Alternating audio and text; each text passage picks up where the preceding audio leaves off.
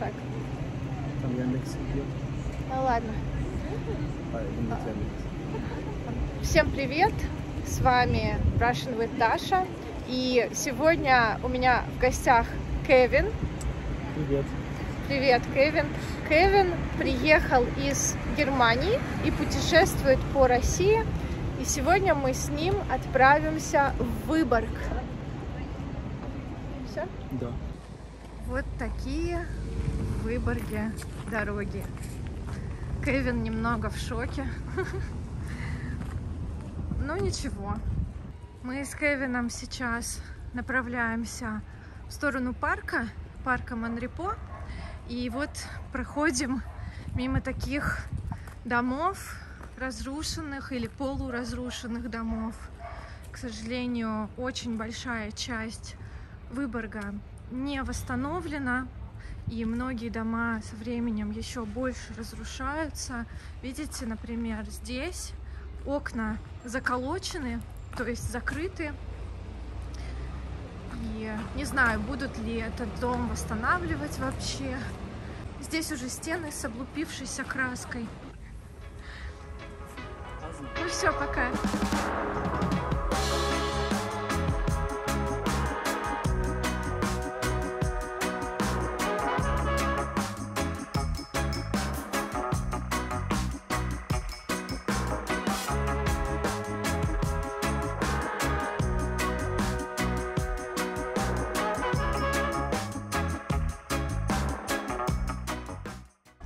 Кисюнька, Кисюнька, можно я тебя поглажу? Поглажу Кисюньку.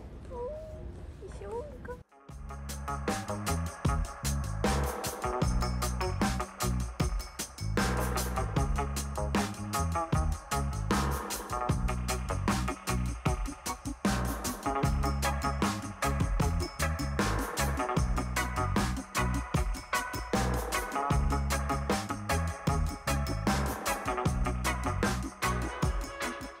Я сегодня, как всегда, записываю видео экспромтом, то есть я не готовила никакую информацию, так что вы меня извините. Вот. Но мы сейчас направляемся в сторону Выборгского замка и оттуда напрямую пойдем в парк.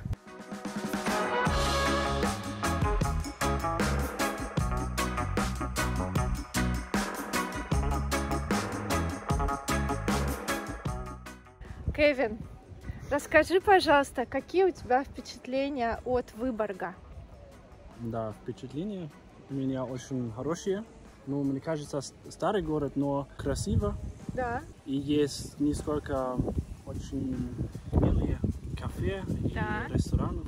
Да, милых кафе и ресторанов. Мне больше всего нравится, что другие виды архитектуры, что вместе, и что все там разные. Да, разные, виды архитектуры, да, точно.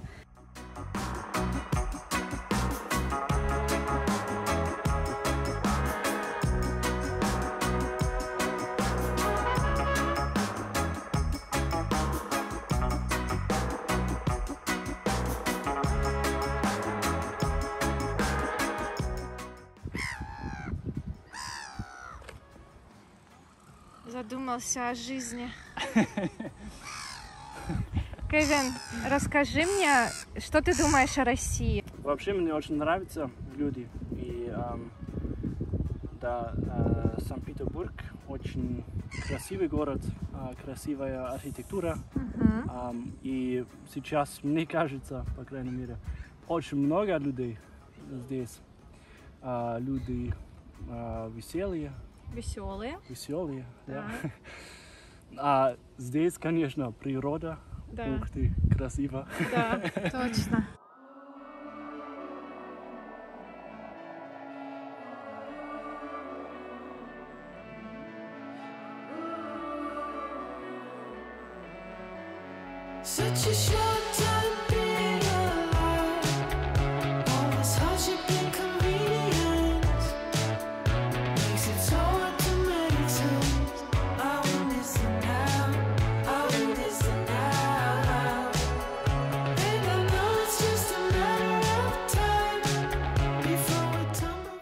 Кевин, расскажи, пожалуйста, про свой опыт изучения русского языка.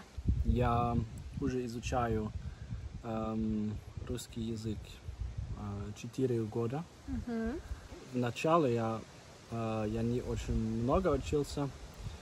Я начал с Bubble, приложения Bubble. Но там ты можешь учиться в нескольких языках, например, русский. А вот я вначале учился несколько слов и чуть-чуть грамматику. Да. А дальше я посмотрел, наверное, видео, например, в YouTube. Да. А был еще 3 недели в Москве в языковой школе. Да. Да, и после этого я каждую неделю занимаюсь уроками с преподавателем. Да, и ты мне, по-моему, говорил, что этот преподаватель был настроен на грамматику, да? Ты все время учил грамматику. Ну да. Мы тоже иногда чуть-чуть говорили вместе, но да, я думаю, это очень важно для учебы, просто много говорить, да. чтобы ты больше свободно можешь говорить о своей мысли. Да, более свободно, да? Угу. Хорошо. И как ты меня нашел? Как ты нашел мой канал? Или мы с тобой, по-моему, занимаемся с октября, да? Я думаю, уже год. Нет, не год. Год. Нет, у меня, по-моему, первый урок с тобой был в октябре. Да? Да. Хорошо. У нас, по-моему, сколько? 40 уроков было? Да. Да, 40. Это почти год. Нет. Сейчас июль, да. А мы начали в октябре. У нас, получается, были уроки 1 раз в неделю по часу, то есть 60 минут. Я не уверен, может быть, что я загуглил, просто загуглил преподавательницы русского языка. Преподавательницы женщин искал? Нет. Вообще. Да, преподаватели, да? Да, преподаватели. Или через YouTube, я тоже не знаю. Ну, может быть и так, но я нашел твой канал в YouTube. Да. Мне нравились твои видео. Да, я думаю, может быть, ты тоже хорошая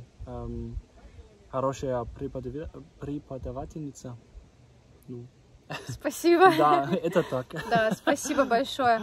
И у нас с Кевином были в основном разговорные уроки, да, но мы также делали домашнее задание. Это часто были упражнения на грамматику или тексты, да, иногда, или видео. Или видео, да. Ты помнишь, какие мы с тобой темы обсуждали? Мы говорили о экономике, например, или тоже экологии, о еде. О еды? О еде, да. О еде. Ну что сказал? Ты сказал еды. Ну ладно, я не услышала, видимо. О еде, да. О еде. О религии, да? Да, о религии, да, правильно. О России, конечно. О отпуске, да. О много разных темах. Да. Я даже не все вспомнил. Да. Пытаюсь вспомнить, сколько у нас было уроков. По-моему, около 40. Да, 40. 40 уроков. Да. И давай, раз уж ты здесь, я тебя спрошу, тебе помогли наши уроки? Еще раз, пожалуйста. Тебе помогли наши уроки? Да, конечно. Да, когда я начал с тобой, или мы вместе начали встретиться. Заниматься, Заниматься, да. Ну, я мог чуть-чуть читал, конечно, и нет, мог читать и тоже писать. Писать. Но не так говорит, как я сейчас говорю. Да. Конечно, я не очень хорошо говорю сейчас. Я это знаю, но лучше, чем, ты сказала 40 уроков назад. Да, молодец. Мне кажется, вначале тебе было сложно вспомнить слова. Да. А даже сейчас. Да, ну у Кевина был очень хороший словарный запас, да, то есть он знал много слов, но это была пассивная лексика, то есть если он читал тексты, он достаточно много понимал, но если я задавала вопросы, Кевину нужно было время, чтобы вспомнить эти слова и ответить. Да. Ножки прошли мимо. Какие советы ты можешь дать людям, которые изучают русский язык? Обязательно нужно погрузиться в русский язык. Например, через видео, значит, посмотреть много видео и заниматься русским разговорным. Да, разговорным русским, да. Или, например, искать друзья в России. Кого искать? Друзей. Друзей, да. Искать друзей в России и просто общаться с ними.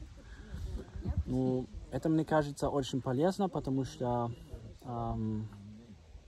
ты много раз в день снова и снова думаешь по-русски и говоришь по-русски. Да, и это все сильно улучшит русский речь и уровень... Русскую, да, Русскую речь, да, и уровень... как сказать? Уровень языка, да, понимание. Да. Да. А какие еще ты языки знаешь? К сожалению, только английский хорошо знаю, конечно, и немецкий, мой родной язык. Да. А почему ты решил изучать русский?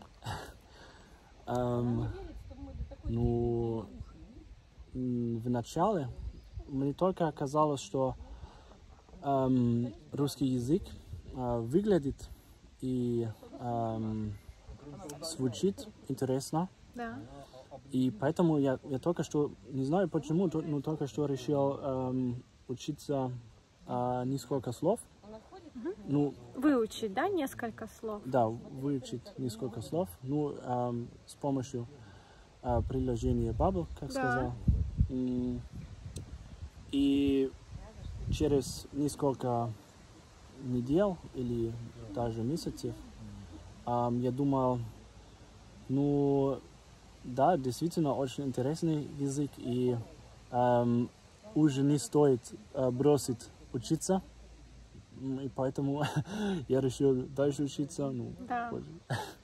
Хорошо. Да. Расскажи, пожалуйста, куда ты поедешь после Санкт-Петербурга? Какой план? Я через неделю поеду по Золотому кольцу, тоже за неделю. На неделю? На неделю. А потом я несколько дней в Москве. Да. А потом тоже несколько дней в Нижнем Новгороде. И потом еще несколько дней, не знаю, дня 3 или 4 в Казани. Да. Да, и потом я уже улетаю обратно в Германию. Да. В Германию. Но изначально ты хотел путешествовать долго, да? Ты хотел побывать в Монголии, в каких еще странах? Во-первых, путешествовать через Россию, На поезде, да? Да, на Транссибирской магистрали до Иркутска. Потом хотел в Улан-Батор. И потом обратно через Центральную Азию. Да, через страны, да? Да, правильно. Узбекистан, да? Что еще? Казахстан? Да, Казахстан, Узбекистан, Таджикистан, да, и дальше Грузия, да. Азербайджан. Но из-за коронавируса мне казалось, что очень сложно приехать в многих разных стран. Да, или посетить, да, много стран. Да, поэтому я просто решил остановиться в России. Или остаться, да, в России на месяц. Да, ну я надеюсь, что у тебя получится в будущем куда-нибудь в эти страны съездить. Ой, какой кайф. Она в купальнике или голая? Голая, мне кажется. Да? Ой, наверное, некрасиво снимать. Я думала, что она в купальнике. Извините.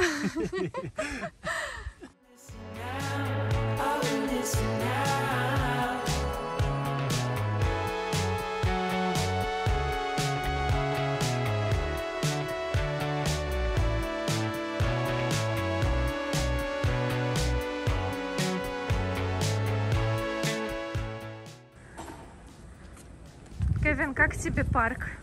Парк был очень-очень красиво, прекрасно. Да, прекрасный парк, мы очень классно отдохнули, мы немного перекусили, идем к дому бюргера, чтобы выпить местный сидр.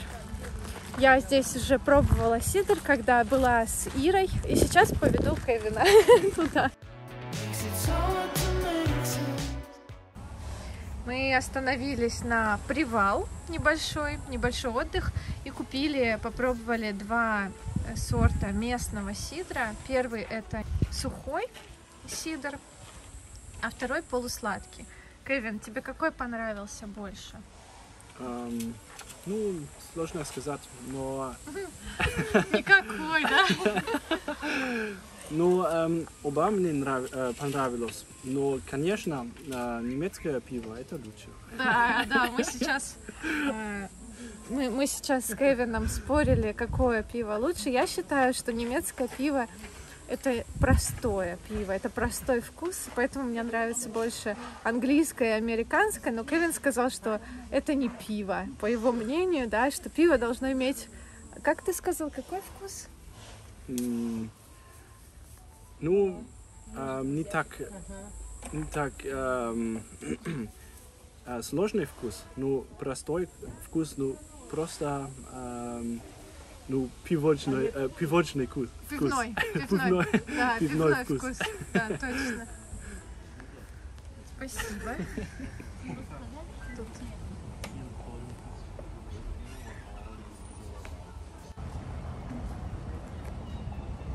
Мы пришли на рыночную площадь, но такое ощущение, что сегодня вообще нет рынка, да, смотри, все закрыто. Так, куда она едет? В Германии нельзя ножи, почему?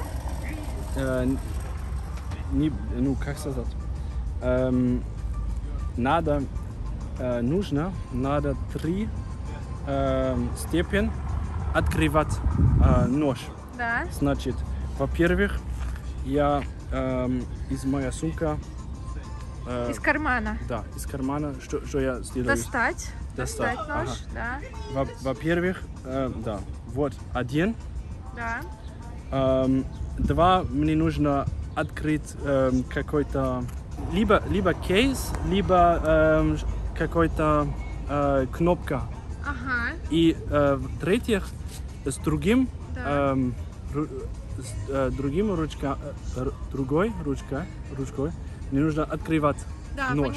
Поняла. А вот эти, например, да. Это один степень. Или butterfly knife тоже могу один и вот спин, да. а вот нож.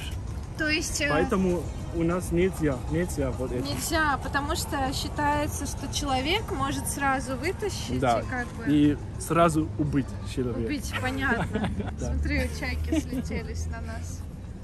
Ай, уйдите отсюда. Мы погуляли по городу и сейчас направляемся на вокзал. Поедем обратно снова на электричке «Ласточка».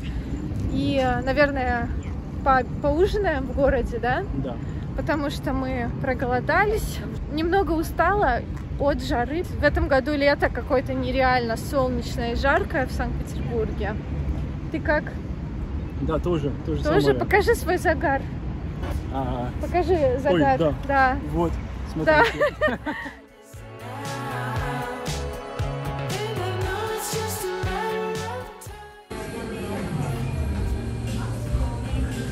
Мы пришли в Гиллс. Это одно из моих любимых мест. Здесь просто офигенные роллы, ребята. И очень хорошее обслуживание.